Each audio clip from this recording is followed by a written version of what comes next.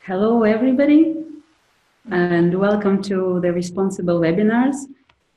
Today we are hosting this webinar on behalf of Responsible Project, and I am the coordinator of the Responsible Project. My name is Olga, and I am from Action. We're based in France, and today we are happy to have several people on our panel, and we're going to talk about the children and the oceans. But before I start, I want to first of all welcome all of our attendants and thank our panelists. And some of you have attended our first webinar, which was now in the beginning of summer, so we had good holidays, good break, and just like good school children, we're starting today with talking about doing ocean literacy with children. So for those of you who have attended the first webinar, you already know what is ocean literacy and context, why we talk about it. The first webinar was talking about also behavior change and what ocean literacy can do for that. But for those of you who haven't attended the first webinar, I will want to remind you a bit of the context of why we're talking about ocean literacy. What is ocean literacy? Because in fact, it's a new term for all challenges. And some of you know it more by the name of awareness raising or capacity building or education. And this term has originated in the US, more in the context of the science and education. It has then been mentioned in the Galway Statement on the Transatlantic Cooperation, and it finally made it to a bigger agenda and became a focus of several research projects of the Horizon 2020. Sea change and responsible, and in fact, also I don't have it on my slide, but also the Aora project is focusing on the ocean literacy. This, the ocean literacy being on agenda now has changed a lot because it's showing that there is an increasing importance of it for science, education, training, and policy. So you see the term appearing in different, in these different fields, and it's calling for increasing ocean literacy to help reaching objectives of marine policy, for example, for ensuring blue growth is sustainable and so on. So in these projects that I mentioned, they are big European projects, which each of them had quite a few European partners from different member states. And we're happy today to have some representatives from also Sea Change with us. Elian, who also represent the MC organization for the marine educators, and we're also happy to have with us Megan today, who is representing the North American Association for Marine Educators. So these are just to tell you that these are so many things happen between America and Europe, how the term travels. A lot of these research projects have started, and the ocean literacy has been on agenda on the policy in many contexts. So now it's really a wider implementation as we found it in Europe. So it's not only trying to do ocean literacy with science and education, but also reaching the professionals, reaching the other fields where we connect to the ocean. And we actually, as a starting point, in last webinar, we also talked about who is the ocean literate person. And we have the definition that this is the person who is aware of the importance of the ocean and its current health, and also understands the humans' influence on the ocean and vice versa, and who knows what to do to protect the ocean, most importantly. And in our project and in the Sea Change projects, we come to understand it that this in fact concerns everybody. It's an issue for everyone. It's children, parents, citizens, consumers, professionals, civil society, decision makers, scientists, whatever, all are responsible for the state of the ocean. And we really today we will be talking about one specific group with children, but again, before I check, before we check, get into the context of this webinar, also to remind you what are the objectives of this series. So we will be sharing the views and challenges and best practices. We will discuss collectively how to build more effective ocean literacy in Europe. And one of the also main issues would be to identify where do we need further work. Is it with education? Is it with science? Is it the connecting the two? And three, how do we move forward to actually keep the ocean literacy on agenda and to find practical solutions? So we would like to also widen the European community of practice for all ocean literacy practitioners. So this was just also to remind that we are working with a framework of 7 webinars coming every second Thursday of the month, and that the synthesis of webinars will, with all the maybe main messages and things that we discuss, will then bring the input into the final conference of our project that would happen in February next year, and also will find it input into the policy making.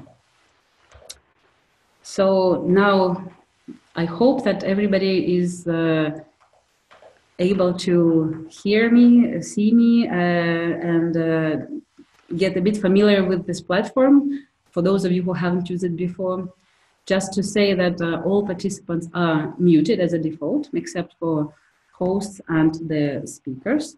And as a participant, what you can do, you can use the question and answer button to ask questions and to provide any comments, contributions as we talk about the issues. And depending on the time, we might give you the floor, but that really depends on the time. If there is an issue, please use the raise hand button, and then also specify in the question and answer button your question or contribution. So today we're talking about children and the oceans. What are the opportunities and challenges for ocean education? And today I'm happy to present that we have actually 5 speakers with us, because we think that with all these different experiences people have, different hats that they have, they can share very interesting examples and experiences with you and inspire you with the work that they do. So we have with us today Louise Ras. She's from aquarium in Brest, Sharonopolis, and she is also part of the Responseable project. We have Jenny Griffiths. Jenny is an educator, and she's with more than 15 years of experience, and she works with the Marine Conservation Society. We also have with us today Celia Gregory. She's working with the Marine Foundation. It's a and also it's an art organization, and she can tell you more about it. And Celia is working also with us as a partner of Responseable project. We are very happy also to have with us Megan Marrero from Mercy College. She's the president of the North American Association of the Marine Educators, and she's actually, today she could join us from Ireland, where she is a Fulbright scholar. And we also have with us Eliane Bastos, and Eliane is working for Marine Biological Association. She has also several hats, as she worked with the Sea Change project, and she was involved with work developing the Blue Schools initiatives in the UK and other countries. And she's an active member of EMSIA, the European Marines Educators Association. So I hope you can see them all. You can wave. I don't see everybody on the screen, but I continue. So now we would like actually to ask you as the audience, who we have in the audience today, because we know we have quite a lot of people today, but we don't know who you are. Are you an educator? Are you an NGO? Are you interested to learn how to do interesting things with kids? What kind of hats you have? And now I'm going to launch the poll. For those of you who have used it before, you know it. For those who are new, I will explain. And I will check. So you will have a pop-up screen where you need to choose one or two things which applies to you. So let's see how it goes. So I'd like to know, who are you? What type of organization, institution are you representing? And we have a few minutes for you to start voting, or not the voting, but putting your votes to tell them who you are. The majority are others so far. Interesting. You can put several categories.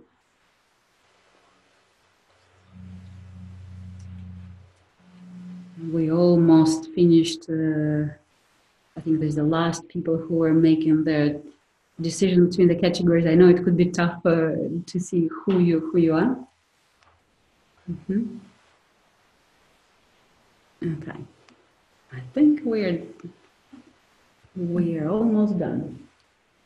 Well, just 4 more people who could still vote.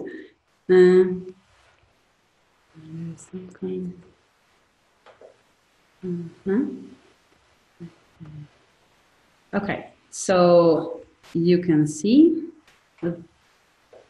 that looks like half of our audience is chosen the category of others, which means that probably you have more. You either work for some other organization that we have identified as the main audience, or you have several hats, so you are in one of the categories plus others. So happy to meet all of you, and we hope you can write us more about which organization you represent. After you can use also the after webinar, we would have a questionnaire where you can specify a bit more details about you. Okay. So we are going further. And before we launch the question in our panelists, just a quick thing. Why are we talking about doing ocean literacy with kids? It's very traditional. It's very challenging and rewarding at the same time, because when you teach children about the oceans, it's amazing, it's inspiring, it's difficult, it's everything. But you have different ways to teach it. In the formal education, it's usually covered. The topics are covered in the science classes, but maybe one question here is it enough to cover it only there? In the informal education, you also have different means of engagement, which is probably more than for any group. You could use the games, storytelling, field trips, even citizen science. Kids love it. It's when I say it's very rewarding, because you have a great emotional connection when you teach kids about the ocean, and they are so responsive to the stories we tell. Everybody who has their own kids or teach kids know this. Now, there is also those of you who have been in our in our previous seminar. We talked a lot about link with the behavior change, and here I just want to mention, of course, most of you know that there is I believe there's a stronger link with the behavior change with kids, because they are maybe less dependent on the social norms. They are very eager to do something new, and they're not yet so much into they're not so confined with different theories that we've discussed last time. They are our future. So when we teach them to take care of the ocean, it's like teaching good manners for the future generations. Now,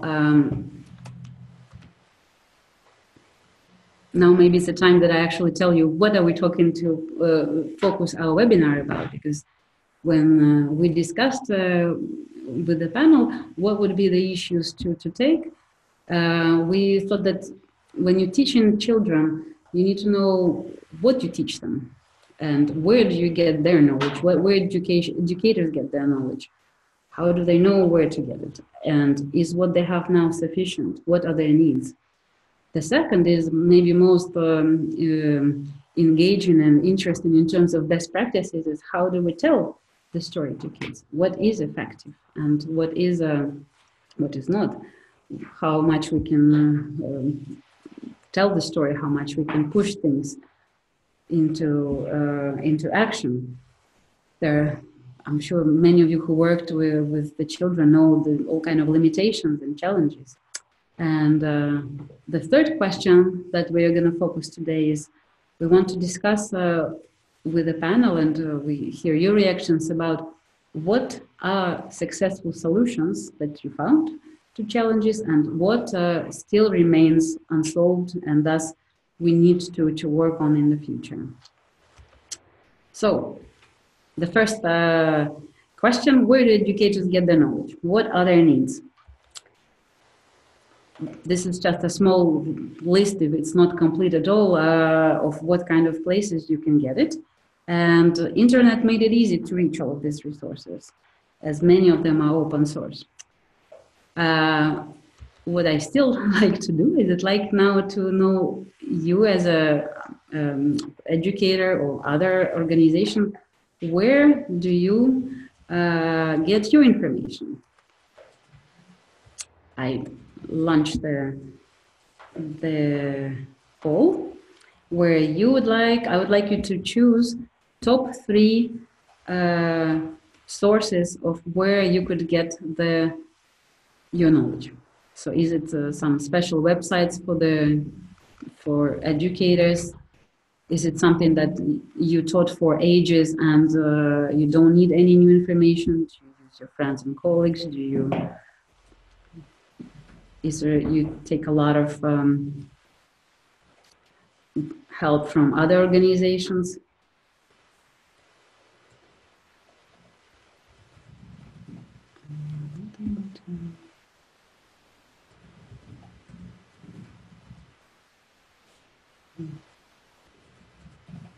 Okay.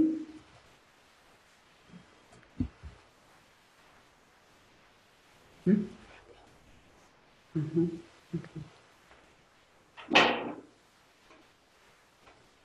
And we're still thinking.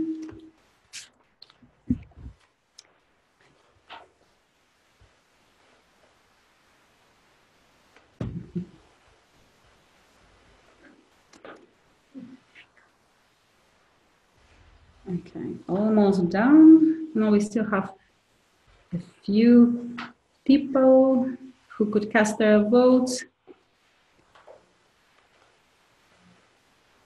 It's turning to be very interesting.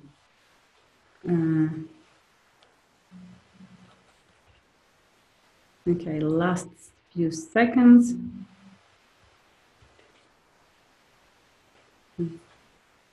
Okay. Okay, I'm going to close the poll now, and we can see the results. Surprising or not, educators who are in the audience today use the scientific literature as one of the main, or these people who choose it as the first top 3. The other main sources would be the Conference of Educators and Workshops and websites for teachers. Friends and colleagues are very high, and my very own knowledge. So this is what you've learned yourself in your practices and experiences. This is very interesting. Still, the category of others, it would be very interesting to hear from you later, because it's not possible to type an answer, but we would be very interested to know what other things do you use that were not there. Okay, I stop now. And I think now we would like to actually go and ask the following questions to our panel. So I wonder if we can start with Jenny. Jenny, you could comment a little bit on this issue of where do educators get their knowledge? What are the challenges? And what is so specific when we... So I think, I mean, for me, hello everyone, by the way. I think for me, it would be a combination of all of those areas. I wasn't surprised when I saw the results, but it's all dependent on what resource you're building and what personal knowledge you have. So for me, I come from a teaching background. I don't come from a marine background. So for the resources I build, I use a lot of scientific literature, but I also work in an organisation that has scientists. So I work heavily with the scientists, and I'm kind of the person between the scientists and the educators, I guess. But I also, when we're thinking about the resources that we built in terms of sharing our resources, I would rely quite heavily on websites that I know that teachers use a lot, things like the TES website, the Guardian website, Countryside Classroom, sites like that I know that are popular with teachers that I've worked with. And a combination of sharing resources with other organisations as well. I think there's, you know, the resources through MC and Responsible and other organisations like that are really, really important. So for me, it's a combination of all of those things. I couldn't possibly say that one was my priority over and above another, because I think we need to do everything as a multi approach to things so that we're getting our resources shared and we're getting the information and the knowledge shared. So that would be my perspective on it. Thank you, Jenny. Could everybody hear Jenny well? Was it okay for the panel? Okay, there was a bit of echo for me. I hope that everybody else could hear you well, but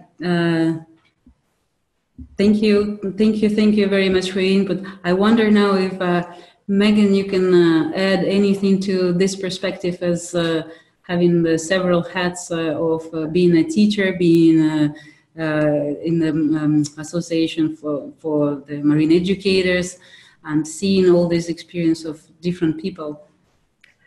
Yeah, I agree with Jenny. I think that we don't limit ourselves, right, to one particular resource or one particular avenue for resources.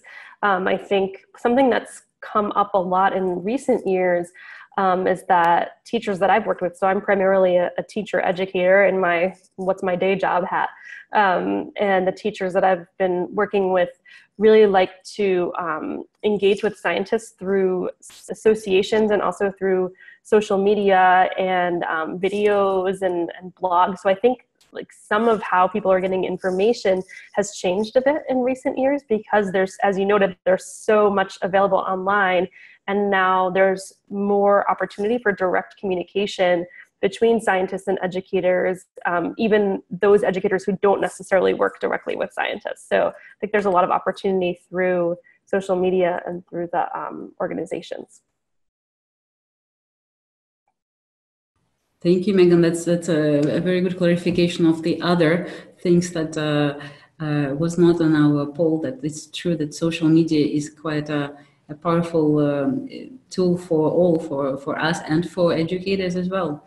So a lot of things do come from news. As if we think of some of the subjects on marine science and health of the ocean changing so rapidly that in 1-2 years it's going completely from being not known to at least knowing much more. I wonder if now other panelists could react to what they chose. Well, if they were participating in the poll, what would they choose? Maybe Eliane or Celia? Yeah, I mean, so I think that EV is a huge source of knowledge.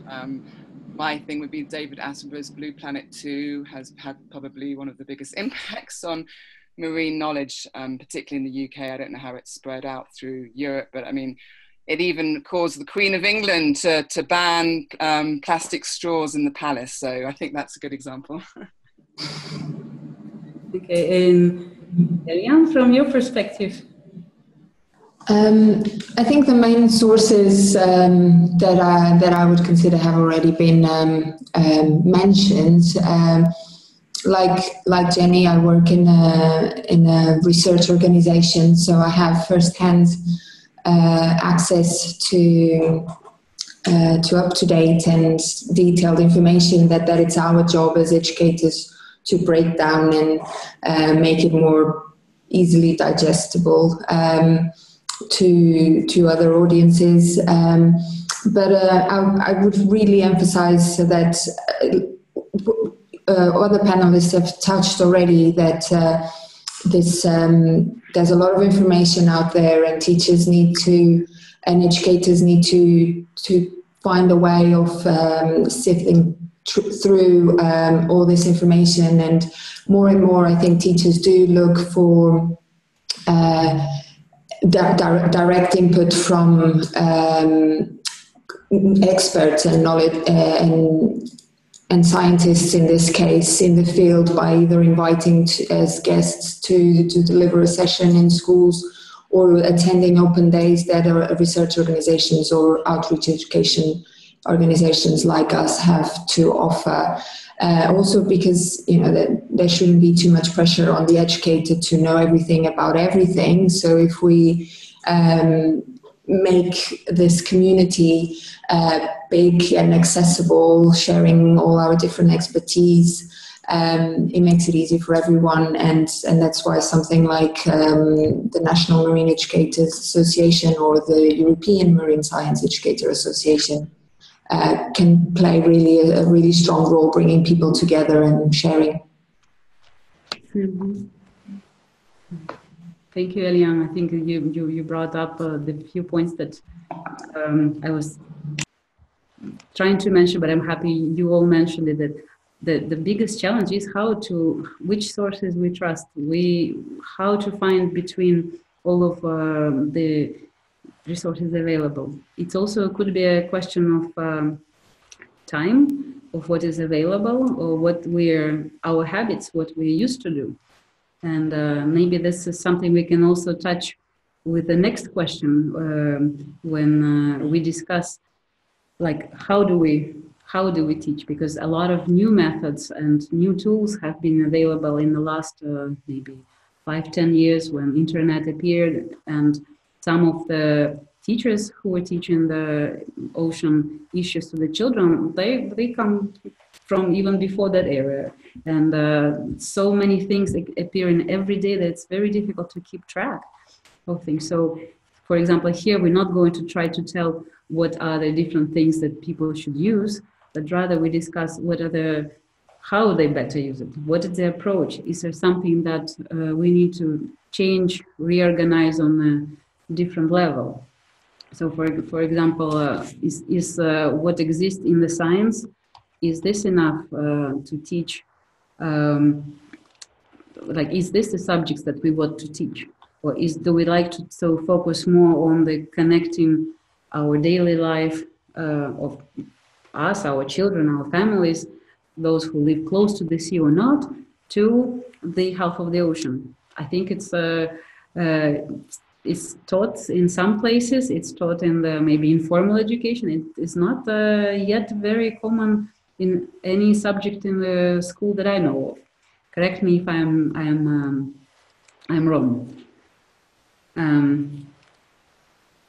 With the feedback kind of from our experience within Responseable, I've really noticed that there's been, working in an aquarium, we do a lot of ocean literacy, but more general scientific knowledge about the ocean and what is happening to it, how it functions. On the other hand, there's a very little sustainable ocean literacy that is done in these science classes. We don't talk about sustainability, we don't talk about behavior, we don't talk about human interactions with the ocean, which is something that we've been doing within the Responseable project, which changes things radically, I find. So it's a different way of teaching things, but also with different objectives, going past the idea that just knowing about something will give you the tools to protect it or to do something about it, but rather try to show that there are also ways to act, that there are levels at which even a teenager or a school child, a child could actually intervene and do something, so that changes approach, I think. Yeah, thank you very much for continuing on that topic, because I think there are these two issues, what we teach, where we get knowledge, and how. And once we know maybe where we need to adjust things, that's maybe we would know what do we need to develop to support this. I think we need to move to my next question. And I just, if you bear with me for a second, I will try to move to the next question, which was how do we tell the story to kids? And it's true, there are amazing many ways how we can get them to learn about the oceans. The most probably exciting and inspiring thing about all the creatures, all the fairy tales, everything. How do we teach it? What do we do? There are many venues and things that we can best is probably to take them to the ocean and to attend the aquarium, or to nowadays there's a virtual reality things. I ask now the audience again, if I hope they're still not asleep, to participate in our next poll, where we would like to ask you, what do you think is the most effective way to teach children when you work with them? So you have, again, you need to choose 3 top, because there are, of course, you cannot just do one all the time. There are many. Still, we would like to get a bit of a sense, what do you think works? What are the issues there? So I start the poll. It should pop up on your screen. And I wait for your answers. So you have, we put the categories as storytelling and books, films, animations, games, including computer games, board games, computer games, participatory activities. So that's when you actually do something together with kids. Some people stress that doing things together as a family activity is very effective. A lot of people mentioned field trips, and I did put a virtual reality on list, thinking maybe some of you have used it already and found whether it was effective or not. And last not the least is the art, because the ocean theme is quite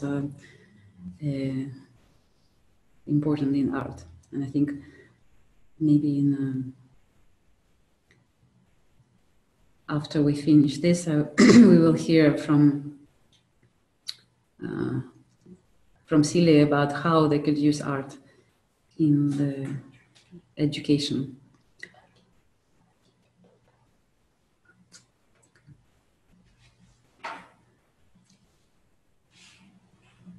Okay, we are almost done. And you have last chance. You can choose several.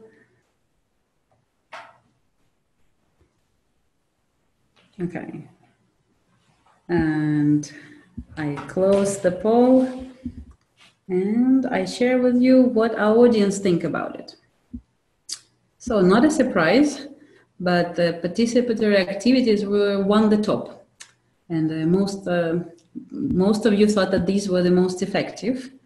The next ones were field trips and storytelling, followed by films, activities with family, and art and others. Virtual reality did not gain that many.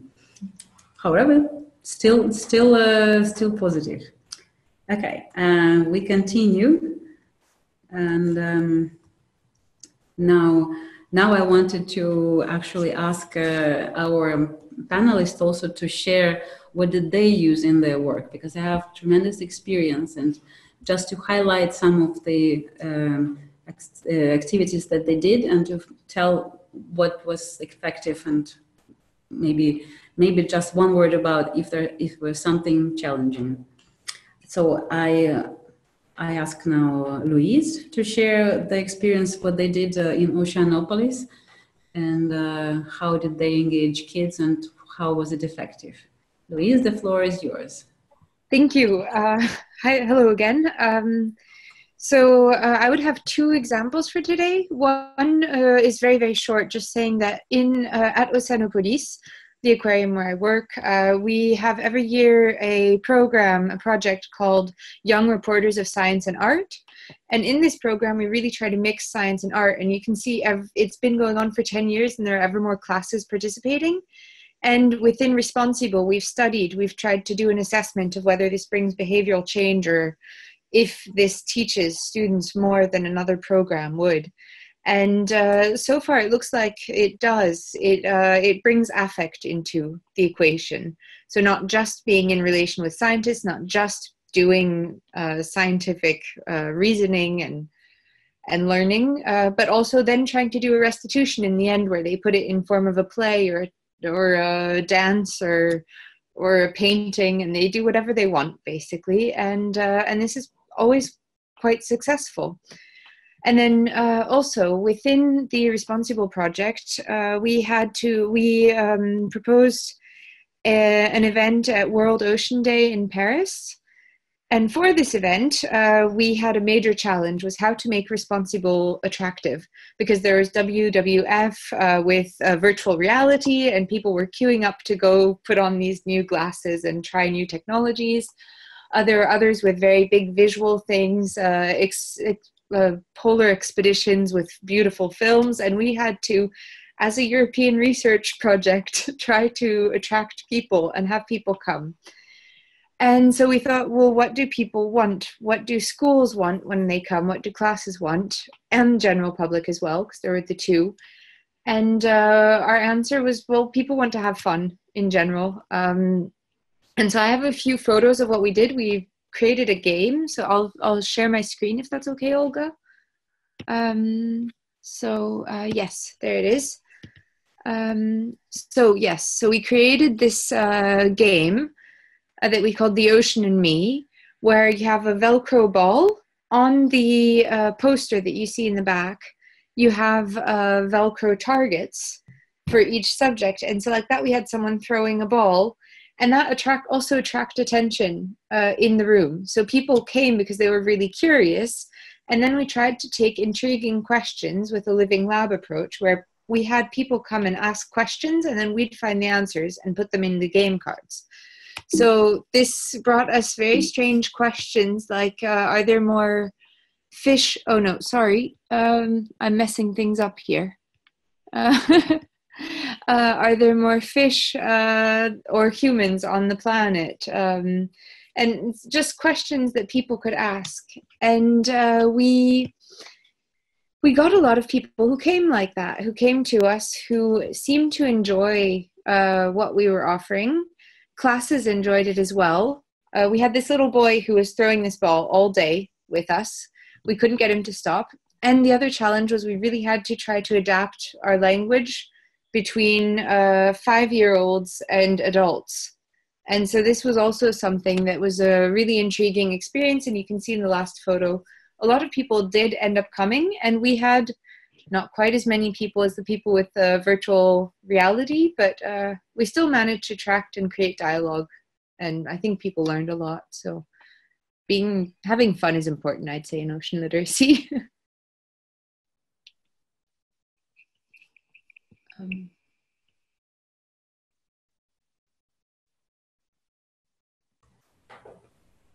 Hello? Yes. Thank you very much, Louise. It's I think there are a few questions flying around if people can get some more information. So yeah, I'm having you will find it available. Now I think that our time is running out, so I will now ask also Celia, also from the Responsible Project. Now this is a bit of an advertisement to show what we have, what she has done using the art approach and doing the workshop with children. Hi. So so it's interesting because I come from an art background, so because a unique perspective. Although I did, I was a dive master and ended up doing a lot of kind of international projects. So a lot of my experience was actually in the sea with the animals. So the project that we're doing is for under 8. So we're dealing with very, very young children. So we're not really trying to kind of affect big changes because they're so young, but what ultimately we're trying to do is nurture a sense of kind of wonder and appreciation for the sea. I very much like Jacques Cousteau's quote, which is that we protect what we love. So we're doing this through a narrative. We've created a kind of character. We've got a little mermaid and some other creatures, and we take the kids using visuals. We find by using really amazing photographs as well that this encourages children to feel inspired, especially kids that don't necessarily find the kind of word alone so easily to access. And then we take the children on a journey, and this involves lots of questions and answers, so the kids are constantly being incorporated. And I just think we create a kind of sense of excitement and a real sense of kind of appreciation and love. You know, we really believe that if you create this feeling, it's not necessarily so kind of, you can't kind of calculate the numbers, but you're nurturing a kind of essence which we think is vital for creating this feeling of admiration and love, which will make you want to protect it. There is lots of evidence to suggest that the arts can address the emotional and imaginative connections missing in much environmental education. This comes from making creative connections written by the Task Force for Children's Learning. So what we do, we then encourage a creative activity in the middle so that the kids kind of come and draw. And this is a practice that kind of goes through human beings ever since the beginning of time, which is that you sit, you chat, you do something with your hands, and you start to talk and share and explore information and data in a very, very different way. Once we've really absorbed the children into the moment, we then present some of the more complex issues of the environmental. With Responsible, we're dealing with overfishing. We like to offer this information up in a very safe environment. We feel that young children are experiencing a lot of environmental stress without necessarily really having a safe environment from within which to learn about this. I mean, actually at the end, what we then do is we do a standing circle and we go around the group and we actually ask each child to express how they're feeling about this. We really feel that, again, by having their personal ability to express what they feel is also really valuable. So yeah, that's a little insight into what we're doing. Thank you, Celia. That's again, what you say really reference with what Louise saying, that once you engage kids into something, they're really eager to learn. They're really eager to follow your conversation, to ask more questions, and to lead to very new things, even for educators. Now, I wanted to know, I know that Megan had an interesting experience also trying to engage children or younger adults in even a different way of the game. It's more of being, I guess, a researcher yourself. Can you tell us more about it, Megan? Sure. So one of the projects I worked on was all about getting kids to use authentic ocean data. And so this is something I've been researching a lot in recent years as to how students feel about looking at real information. There's so much real ocean data online. So I'm just going to show you a quick example where kids are able to actually track, follow the tracks of animals. Sorry, there we go. and see where animals go and make discoveries, much like the scientists. So sort of like what Celia was saying in terms of like making an emotional connection, they do it in a different way through science, which is kind of interesting. So what we're looking at here is the map of a track of a basking shark, and you can see the shark was hanging out off the coast here. And what we asked the kids to do is to look at the track of the animals, but look at it with respect to different types of ocean data. So here's an example of bathymetry or seafloor topography, and try to come up with explanations. Why would this animal be hanging out along where you see these seamounts, where you see these changes in elevation on the seafloor? And those of us who know a little bit about ocean science, we know that that means that there's water movement and there's often a lot of food availability. And if you're a basking shark opening your huge mouth to suck in all of that good food, where the water movement, where there's upwelling really matters. And those are the kinds of discoveries that kids can make. And so I've done a lot of interviews with kids and teachers over the last few years about this idea of looking at real information and making real discoveries. And it's really very empowering to children to be able to do that, to do themselves. Like there's a lot of value to them in being the scientist and using those scientific practices on their own and finding things out and figuring it out. And yeah, it's hard, and no, we don't know if that's right. And I think giving kids those opportunities is really valuable. And there's so many, I mean, this is a website that I use, which is here, but there are many other websites online now where you can follow animals. You can follow sharks and penguins and sea turtles and all these other animals and get kids thinking about different ocean processes and hence increasing their ocean literacy along the way.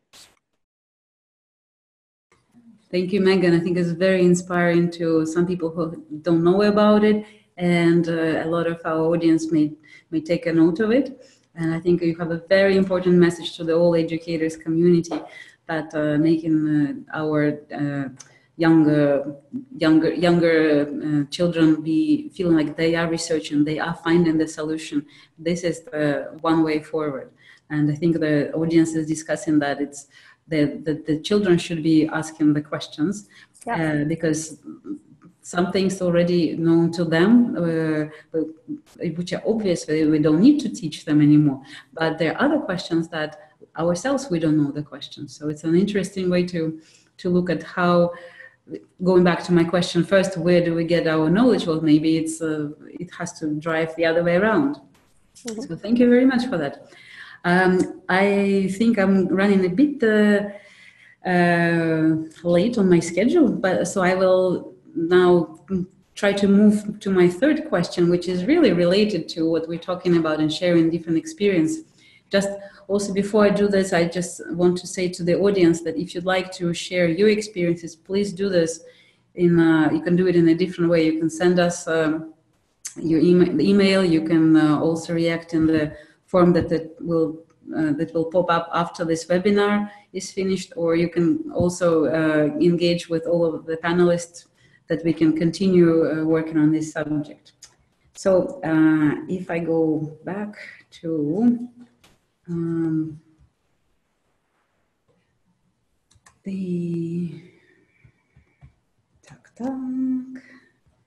and I have the last question, which is again, as I say, very related to what we have found as solutions. Some of them you just heard from the panelists, and what remains unsolved, and what are the things that we need to focus on our future efforts. So what do we need to change also to better support our ocean education? What are the main things you notice from your work that why some of the things you develop and you propose are not yet getting their way easily to, let's say, to be in reality? So here I maybe want to ask Eliane to share what she's been working in a sea change and working with introducing and developing the blue schools, because I think this is a very interesting initiative, and it is. And if Eliane, you can tell a bit about it to those who don't know about it, and to see what was the main issues that come out of of your work. Share with us. Okay, thank you, Olga. And hi again, everybody. So Blue Schools was an initiative that Sea Change put forward. So Sea Change was a European wide project, a sister project we call it, with Responseable, to increase social literacy in Europe, across Europe, and to address this informal education, Blue Schools was proposed to try and encourage formal education institutes and communities to teach about the ocean. Several consultations took place in different countries around Europe. I coordinated the approach here in the UK, and the lessons we learned are wide. So we were conscious that education systems across Europe are really diverse. So one of the big lessons at the end, which we kind of knew, is you have to take individual approaches depending on the community you're working in.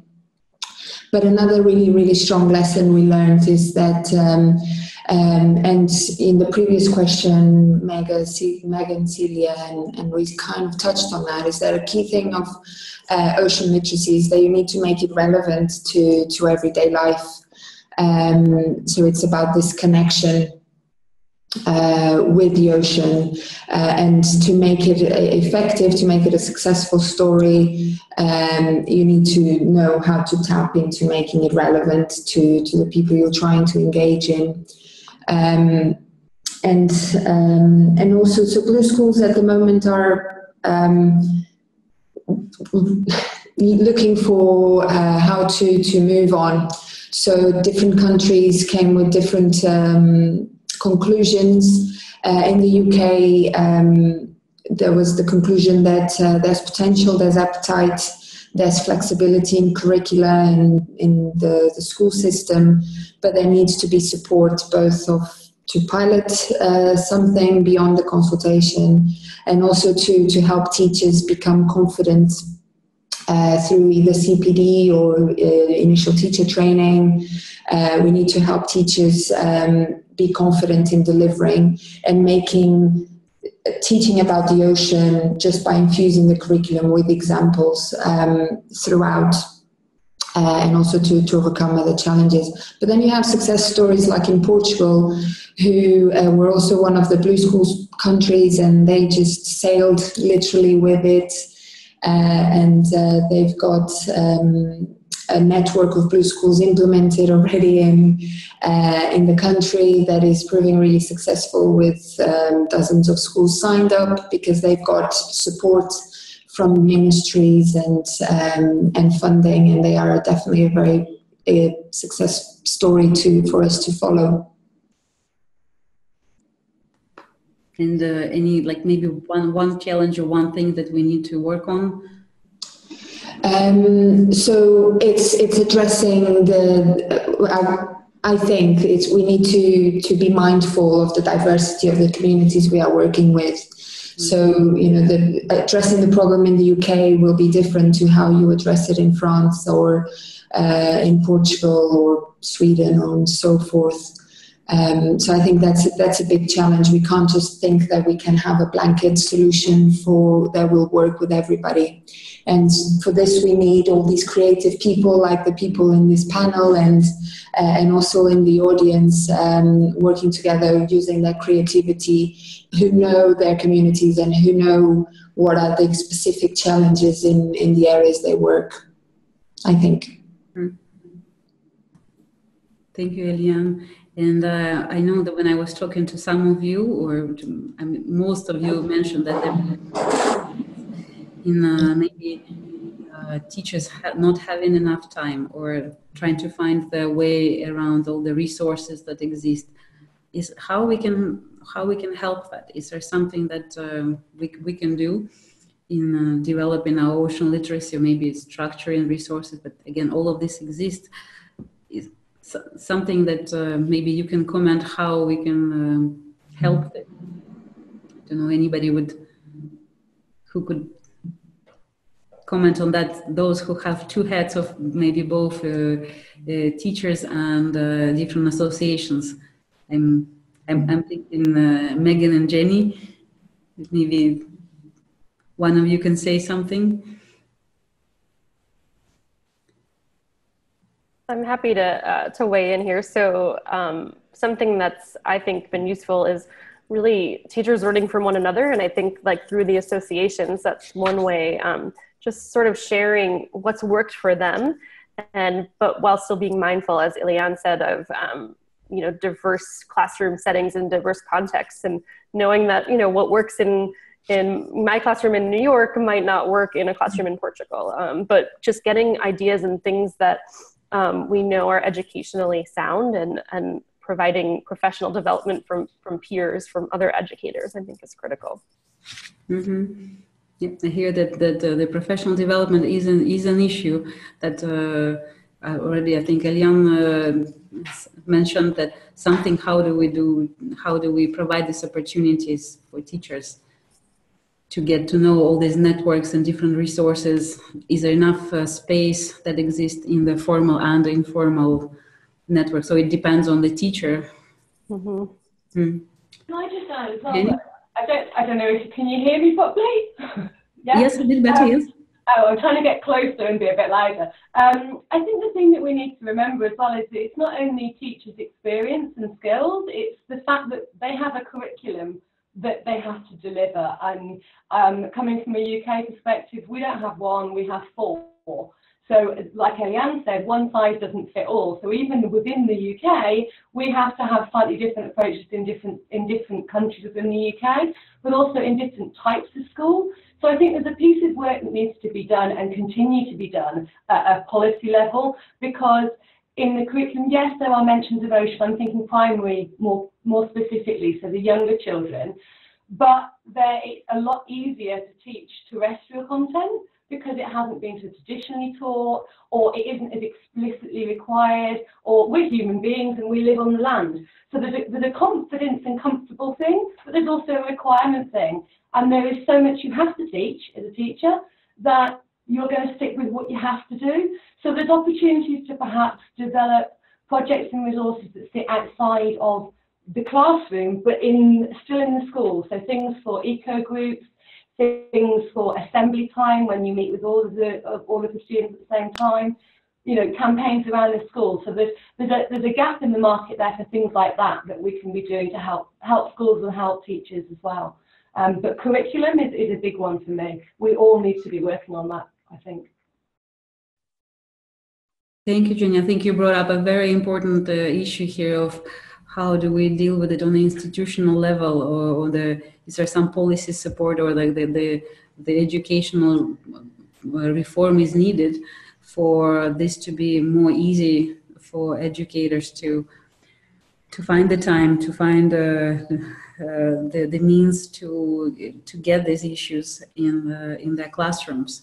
And I think this is maybe a big issue, and I'm happy we start in it, and it's maybe this year is a good year for advancing this issue, because as they say in the ocean conference in Malta, that the tide is turning now. Everybody is being on board with a different media talking about picking up the issues.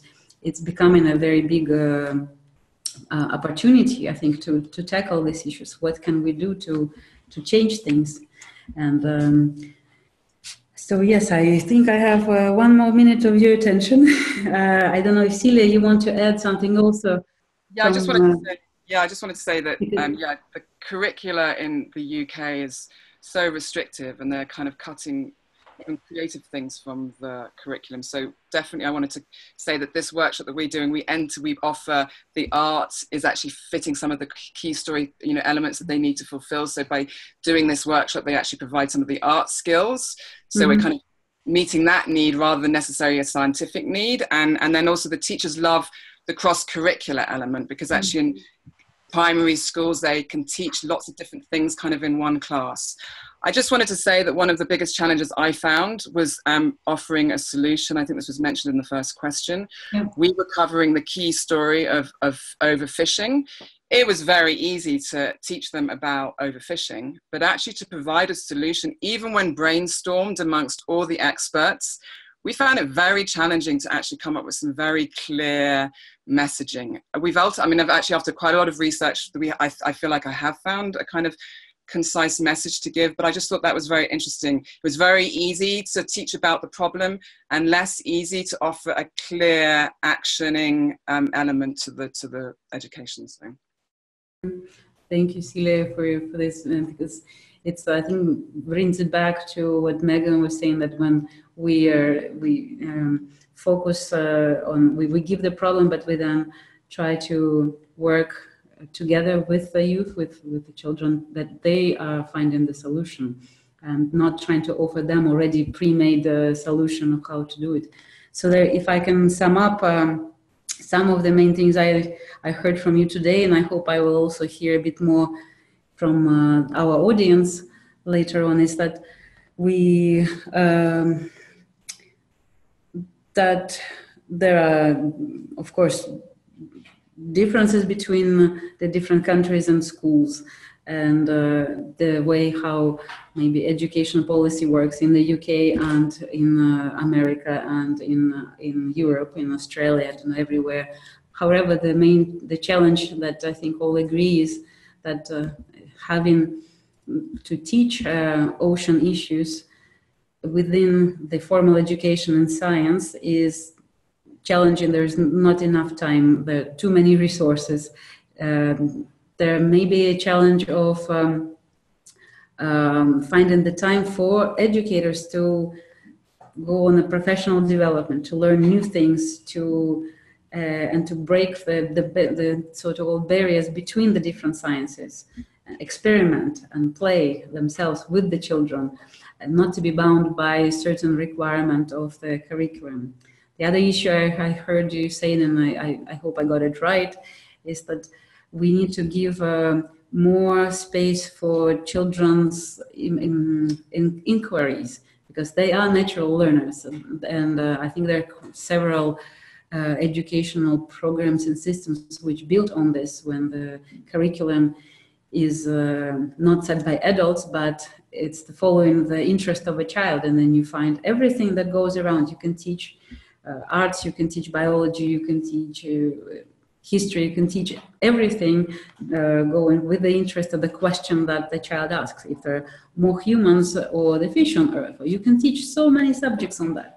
So then given from that, there are few issues that quite a few issues that we can continue discussing.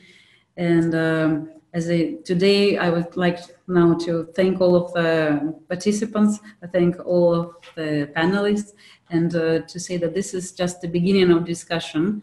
And what we try to do is to understand whether what we have as the way we teach our children, is it enough? Do we need some different needs? Do we need to change something in where we get knowledge? What kind of knowledge? Is it sufficient, what we have or not? And is different ways how we do, some of them successful, some not. Many very, very good initiatives, amazing things you all do. And it's a question of how do we share, how do we learn from each other? And I would like to encourage you all and thank you all for continue doing what you're doing. And to tell you that our project is looking for also best practices and looking for being or researching this topic of how do we make everybody, children, families, educators, everybody has so many hats, be feeling that they are responsible. And I think on this note, I already took your time for more than 4 minutes, but I hope you enjoyed being with us. And if you think if there are some other questions that we should take on board, please let us know either via chat or email or the forum. And I think each of these webinars we do, like the one with children, can deserve much more space. So, but I'm happy to hear the main messages. We will try to take them on board with our project and to engage it with other stakeholders. Thank you very much again. Have a good afternoon and evening, and a good school year. I hope you find solutions to all the issues you have, and I wish you inspiring, wonderful time with kids. All the best.